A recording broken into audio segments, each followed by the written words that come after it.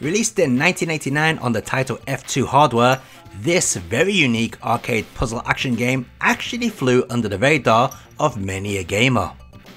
In the US it was released as On the Ball. A crappy title indeed, but at least it makes more sense than Cameltry. The gameplay is fairly basic but addictive like all great games. You control a maze that rotates around a marble. The aim of the game is to guide the marble to the goal of the stage, while avoiding time penalty traps and obstacles that are designed to slow you down or even trap you.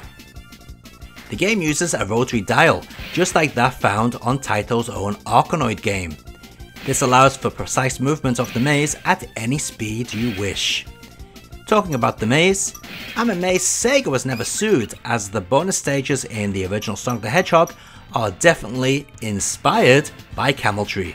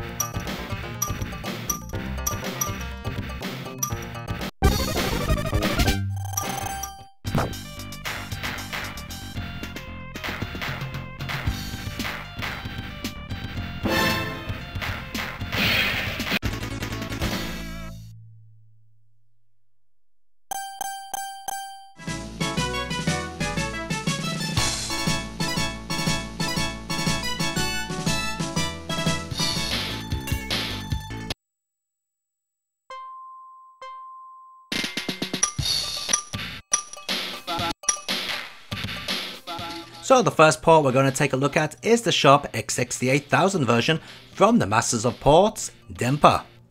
Now before I begin, I must point out that the flashing backgrounds and mission textures on some icons is due to an emulation issue rather than the game. When running on a genuine X68000 hardware, these issues are not present. So let's get into the game. First thing we notice upon visiting the title screen is the option to make your very own courses. This is a fantastic bonus, but we won't go into it here. This port also offers an arranged soundtrack, although it's not that special to be honest. The original is fine in this game's case. Playability wise, the controls are spot on. I'm using the mouse controls here, however, this port came packaged with an accessory that allowed you to turn your mouse into a spin dial to control the game. How about that for cool? This accessory made an already fine playing port into a near perfect arcade experience.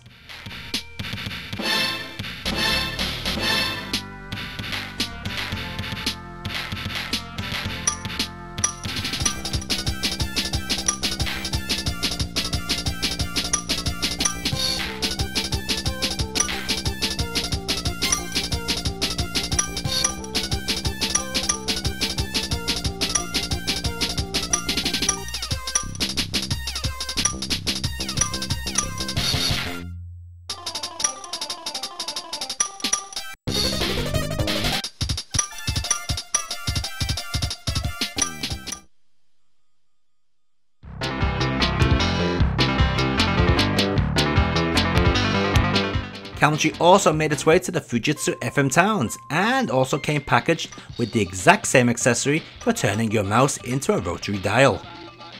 Just like the X68000 port, this version was ported by Dempa.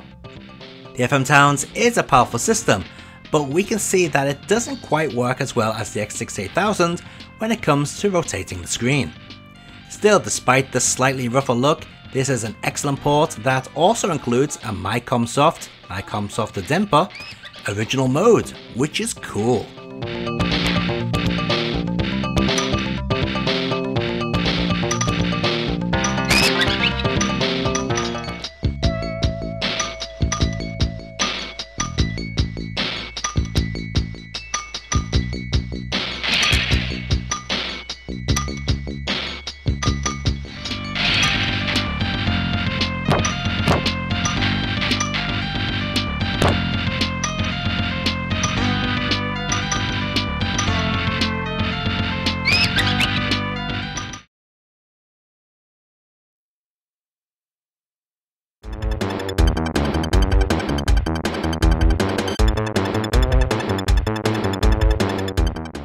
Being that the Super Famicom was an amazing system when it came to rotating backgrounds, it's only natural that Cameltry got a port to Nintendo's amazing 16-bit console.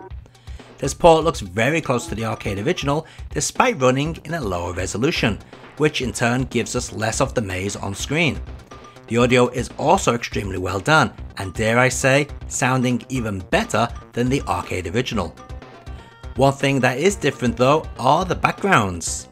For some reason, Taito saw fit to change them. Some of the changes aren't a problem, but some are just odd. For example, the 4th stage on beginner mode is titled Spacewalk, yet the background now looks nothing like space. So you may be thinking that this is an excellent port, and it is, apart from one point, and that's the movement of the ball. It feels too stiff at times, as if it's rolling around in mud or something. This makes navigating some of the mazes more difficult than they need to be, especially if you're accustomed to how the arcade game controls. Still, you can get used to the less than fluent ball physics, and using the mouse does help.